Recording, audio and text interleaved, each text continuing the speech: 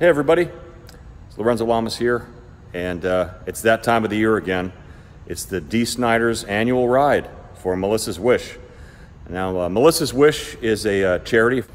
Melissa Blackford is a young woman who passed several years ago. I guess this is the 17th annual ride for her. And her last wishes prior to succumbing to her illness was to her father, Bill. And she wanted her dad to start up a charity to help the caregivers around the country that provide selfless help to those individuals that are beginning their journey to the other side. A very selfless and noble gesture on Melissa's part. And D. Snider has picked up the reins once again for his 17th annual ride. You can go to dsnidersride.com and pre-register, get a t-shirt, and learn about all the information, and especially about Melissa's wish.